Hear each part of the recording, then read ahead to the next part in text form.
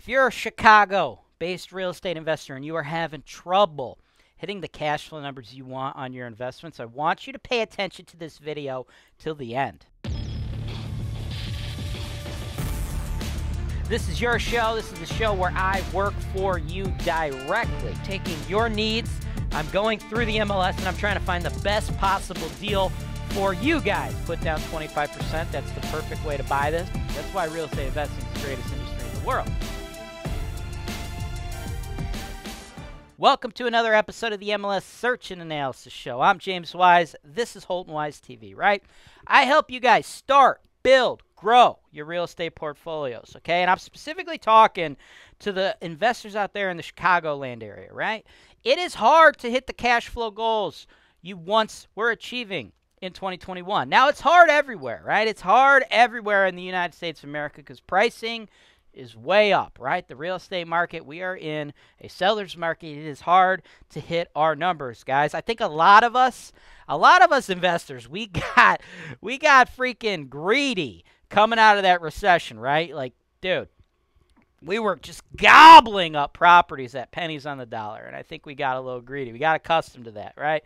It's not sustainable, right? Okay? So pricing higher now, okay? We're getting squeezed as investors, so we have to get creative. We have to look to new markets, new areas to make that money, right? And that's what my client's doing. Roman is an investor from Chicago, and he's partnered with Holton Wise to build a real estate portfolio in the Midwest, specifically Cleveland, because the pricing in Cleveland is still incredibly cheap. Now, there's a high demand in Cleveland. A lot of people want to buy property in Cleveland, but the price points, the price-to-rent ratios, the returns you can achieve, that's why. It's ridiculous compared to places like Chicago. But just because the properties in Cleveland are cheap, folks, doesn't mean you can just hop on Zillow and just fucking throw bids out there and just fucking buy them all, right? No. Even though the stakes are low, even though the prices are low, you can still lose your ass investing in these neighborhoods. Some are very dangerous. Sometimes you might see a property looking at it from the perspective of someone who's in Chicago, and you're like, dude, you could buy a friggin' duplex in Cleveland for $40K. We can never do that in Chicago. It's a must. It's a can't lose. Let me just buy it. And then you find out the comps say that neighborhood duplexes should only be like $20K, right? You screwed up, dude. That's what I do. I help you guys navigate the minefield that is investing in a new neighborhood, a new market, a new state. And then after that, my team, we are your boots on the ground, right? Property management, maintenance, construction, insurance, title, leasing. I don't know if I left it out, but if you need to do it as a real estate investor, my team will help you do it. I have sold over $200 million worth of this stuff, and I run the largest scattered site real estate portfolio in the market. So if you are not convinced just yet, hit that subscribe button. Keep watching what we have going on. If you are thinking you might want to move forward and talk to us, work with us like Roman is doing, I want you to hit my team up, sales@holtonwise.com. Give us your number. What we're going to do now is we're actually going to do a deep dive on a property that I think will be perfect for you, Roman. But first, let's do a quick commercial break.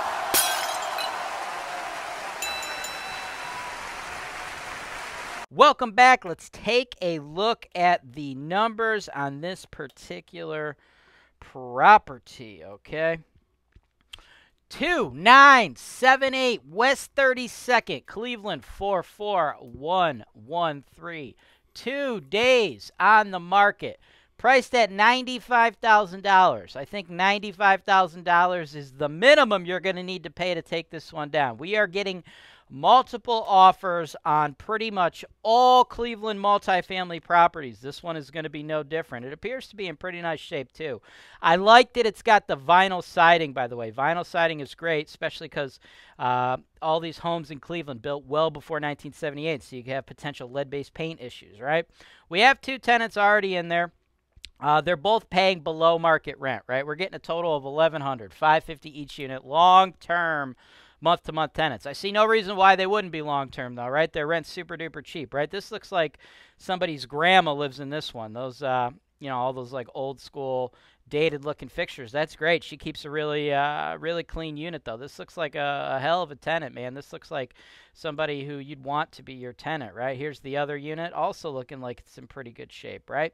Nothing like amazing, but, just decently clean units. Got a newer hot water tank right there. Another newer hot water tank right there. Those are good, right?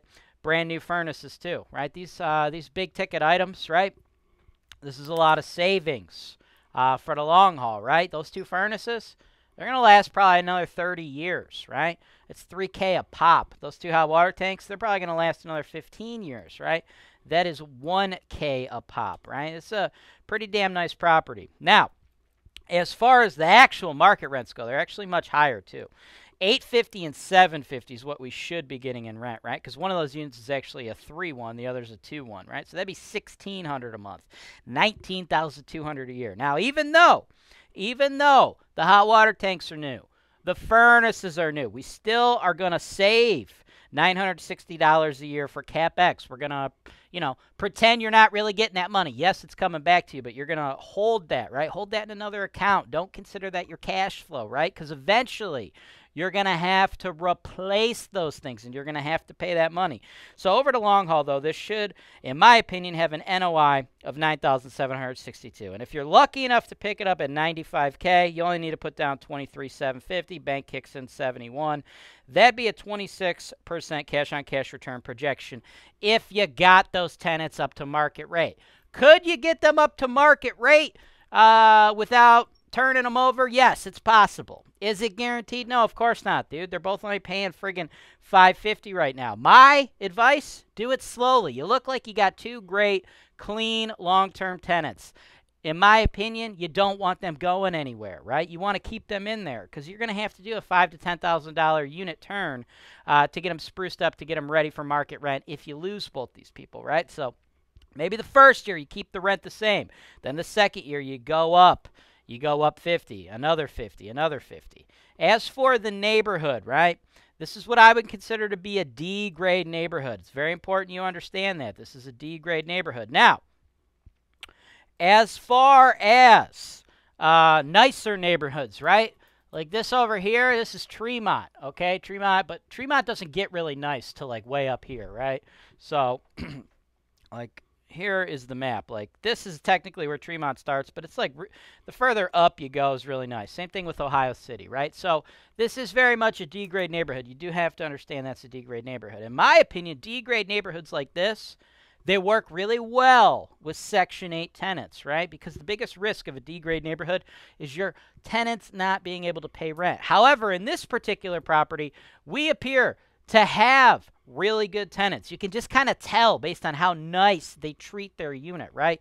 So it doesn't look like they're missing payments. It doesn't look like they're jacking the house up, right? So those are some risks that you get with D-grade assets that appears we might not have in this particular property. So all the more reason you don't get blinded by that 26% projection, right? And you try to keep those tenants in there. If you do turn one over in your efforts to get it up to market rent, or just to just as an owner of a property, because, nobody lives in your house forever. That's just not how this game works. If that happens, you want to go Section 8, right? Very important you go Section 8, because you are definitely not getting like the ultra trendy, high credit score tenants that you would receive in Tremont. Not over here. Definitely a D-grade neighborhood, but an absolute nice investment, in my opinion, would be a solid buy. Again, $95K is the minimum I think you need to offer. I guarantee you there's going to be multiple bids on this one. You may want to consider going above list price. I'll leave that to you to tell me how high